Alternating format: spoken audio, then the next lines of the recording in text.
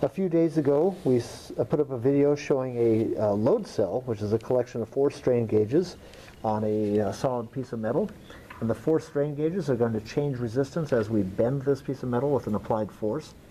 The strain gauges are arranged in a bridge format, so that as the strain gauges change resistance, we get an imbalance of the bridge circuit.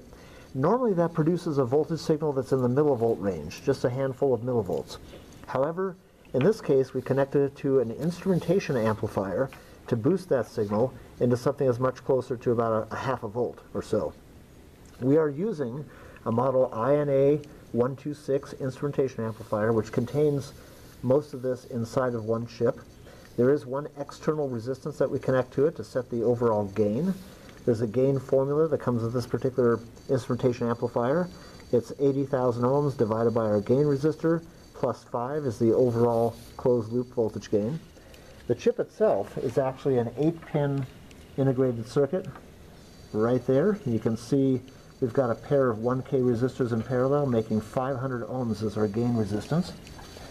And so if you look at the formula here, 80,000 divided by 500 is a ratio of 160. Plus 5 gives us 165. So we have a closed loop gain here of 165. So if we have a 1 millivolt drop across our bridge, we'll get 165 millivolts measured on the output. Now another benefit of the instrumentation amplifier is that it takes this elevated voltage signal here, the common mode voltage, removes the common mode voltage, so all we have is a simple signal with reference to ground, which is very convenient. So here we go. Luke here, who built this circuit, is going to demonstrate applying force to the load cell. And right now we've got his voltmeter measuring about 30 millivolts in no strain conditions, so no applied force. So go ahead and push down on the end of that, and we'll see what the meter does. I say the meter is going here, yeah, about a half a volt. And then go ahead and pull up on it, and we should see the polarity change.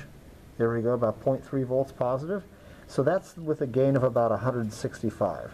So it's a much, much smaller millivoltage signal coming off of the span of that load cell bridge, being amplified by the instrumentation amplifier now to a much stronger signal that would be more suitable for measurement with an analog to digital converter or a voltmeter or any other sort of voltage indicating device.